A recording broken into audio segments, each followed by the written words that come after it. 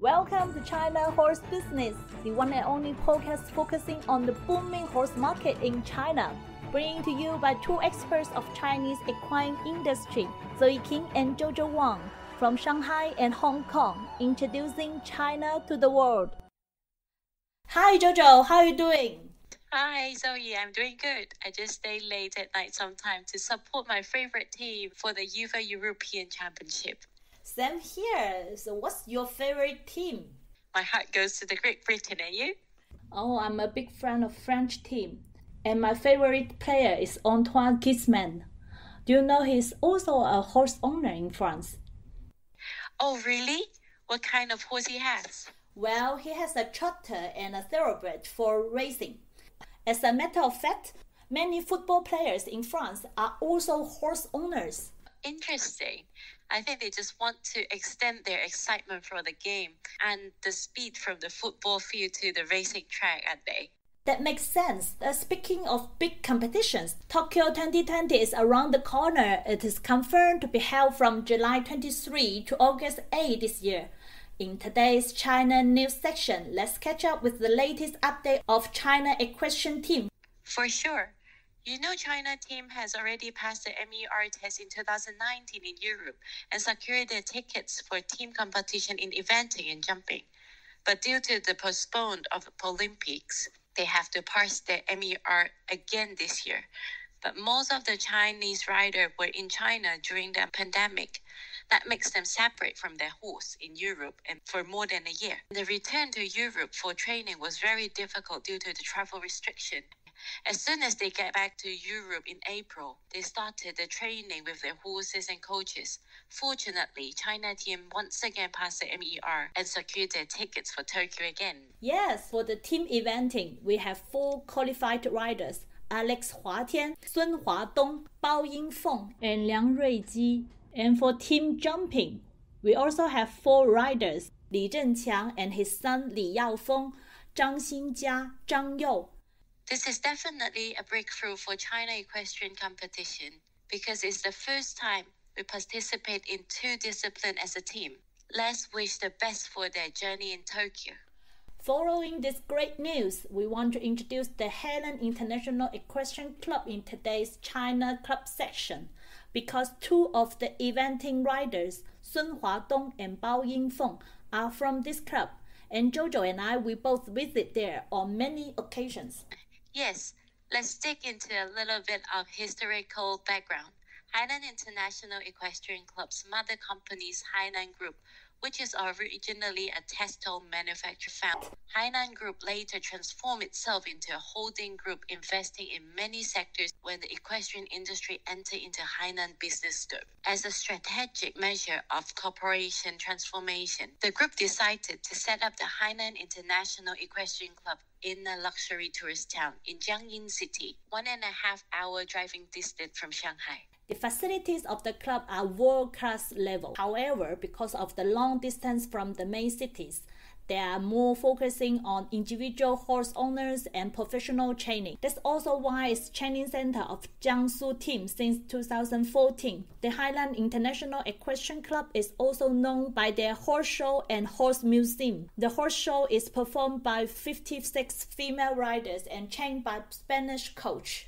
As for the museum, there are 43 breeds of horses from different countries. These horses live in their proper stables but display in marble pens to greet visitors during visiting hour. Last but not least, there is a well-equipped equine clinic providing vet services not only to over 300 horses in Heilan, but those from the rest of China.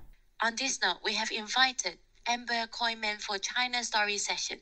She is from Netherlands and she has been coaching in Heilan for 3.5 years. Amber is also close friend to Sun Huadong and Bao Yingfeng. Let's listen to her China story. Hello Amber, how are you doing? I'm good, thank you. How are you? I'm good. I'm good. I'm interviewing you with Jojo Wang today from Hong Kong. Yep. Hello, Amber. Hi, nice to meet you. Amber, we know that you have been in China for 3.5 years. I wonder what brought you to China in the first place. Well, that's actually a funny story because I was working in the Netherlands as a freelance trainer, and I remember driving in my car one night, and my friend called me. My friend was at the time working for Martin Lips, so they were apparently looking for trainers to come to China, to Heilan. So the minute I actually heard China, I said, well, then you can hang up the phone because I'm not gonna leave the Netherlands and go to China. And then they actually convinced me to come here for 1 month to try. And then after being here for 2 weeks, I never wanted to go home anymore. So that's kind of the story. Usually, I try like every 3 or 4 months to go back to Holland. Mm-hmm. But now, because of the pandemic, of course, the last time I visited Holland was December 2019. So, Amber, you work for Heilan. How would you describe Heilan? Is it equestrian club, a training club, or there's more? Well, it's like how I see it. Like the first time I came here, I was amazed, and it's like a place that even when you send people pictures or videos of it, and you see it in real life, you still cannot really believe it. How it started actually, like around 10, 12 years ago. It started because the owner of Heilan actually got interested in horses more as a hobby. So he wanted to build the stables mainly that time for the show. Every Saturday night there's an equestrian show in a riding arena that's actually looking similar, but then even more pretty than the arena in Vienna, you know, with the Spanish horses. Yes. And then because the main business of Heilan is the clothing. They make clothing and home furniture, and they have shops and factories through all China. So they started building the stables and the show arena, and then shopping malls around it. Then also there's hotels around it on the property. Yeah. So that people, when they want to come and visit Heilan, you know, you can have like really a weekend of things to see. It's not just the horses. There's a museum, like a equestrian museum, because many people in China, and especially I think people who visit as a tourist, we have the dressage team who are qualified to go to the China Games this year in September. And then we also have the eventing team who's qualified for the China Games, and 2 riders out of that are qualified for the Olympics. So it's kind of a bit of everything, actually. So after 3.5 years working in China now, Amber, what is the major difference you think in coaching between China and your country? Well, mainly, and I think in the beginning that was the biggest issue for me, is of course the language. I didn't speak a word of Chinese. Yeah. So and your instructions get like delayed because, well, you tell them, for example, after the corner, start shoulder in, but then the girl first has to translate it for you. So if you want to have like fine tuning or work on details in the beginning, that was for me very difficult because there's always a delay because of the cultural difference. Dutch people, we are very very straightforward. Maybe sometimes a little bit too straightforward even.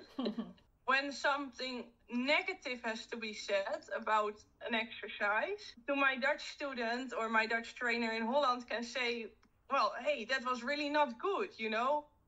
And here, if you would bring it like that, maybe people would get like a little bit offended by that, or they feel personally attack. And then you have to bring it like a little bit in a more friendly way.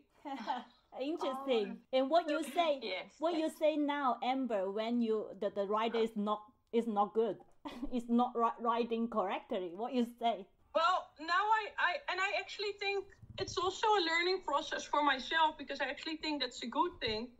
Right now, if an exercise, for example, goes wrong, I try to start by saying, okay, well, you did this and that, you did good, but next time we do this exercise, try to work on this and that, so that you like always first tell them the positive thing about what they did, and then tell them what can be better next time. So not what was like literally wrong, but what can be better. And I think also what makes it different is like I grew up on a farm and with horses from a very young age. Like when I started to walk, my grandpa bought my first pony, you know, and the guys and the girls that ride here, and I think mainly in China, because more wealthy people from the city ride, or here the people that ride for their job, but they all start riding at an older age. So I also think like the horsemanship is different. We started mostly for passion, and they started sometimes mostly for work issues, or I think the environment is here very different. Yeah. By you working and actively competing in China with your team and your students, what are the new trends happening in China equestrian industry from your perspective? Well, I think if I look at the last 3 years, I think the amount of teams riding at competition and the amount of clubs throughout China are like growing immensely. I also think that a lot of clubs are now investing more money in knowledge and in horses. So you see much more European coaches coming in and European horses, a lot of Dutch horses, a lot of German horses as well. So I think what I see mostly is that the sport is really growing and starting to get a much more professional feeling about it. Thank you, Amber, for your sharing. It's really helpful. Yeah, you're welcome. It's my pleasure. Thank you, Amber. Let's hope next time when we visit Heilan, we can meet up with you. Do you have great coffee in Heilan? Yes, we have good coffee, and we have, of course, the Heilan coffee shops. We will meet there. Oh, yeah. It's the date. Yeah, that would be great. Well, I can't wait to see the equestrian competition in Tokyo in only 3 weeks ahead. It's too bad that no public will be allowed to assist the competition due to the COVID, but I will definitely follow it on the TV or my phone. For sure. And well done for your first episode, Jojo. I will talk to you next week, and take care. Thank you, Zoe. See you next week. This podcast is co-hosted by Zoe King and Jojo Wang, powered by Wonder Horse, a business solution provider focusing on Chinese equine market and a bespoke equine community in China. In addition to this weekly broadcast, we launch a monthly webinar called China Horse Business Live. The objective is to connect international industrial stakeholders with Chinese decision makers and professionals in the industry. 4 to 5 speakers will introduce their activities, products, surveys, and any other topic relating to the equine industry within 10 minutes in English. This webinar is open to all Chinese audience, especially targeting equestrian club owners, professionals, riders, officials, and suppliers. This is a perfect opportunity for you to introduce your brand, products, and services to real Chinese audience and interact with them. You may find your partner, distributor, or clients in these webinars. If you're interested in making a speech in the webinar, please subscribe to our annual package, Business Pass, which will allow you to speak once per semester in the webinar, along with many other premium benefits. A lower cost annual package, Connect Pass, is also available with some useful benefits. Please check them out on our website www.wonder-horse.com/podcast. podcast and in the show note of this podcast. Thank you for listening to our podcast. You can subscribe it on Apple Podcasts, Spotify, and any podcast channel by searching the name of our program, China Horse Business. We are also looking forward to meeting you in China Horse Business Live, a monthly webinar connecting the international equine community with China. Please feel free to leave us comment and recommend our program to your friends and co-workers. Spread the word and stay tuned.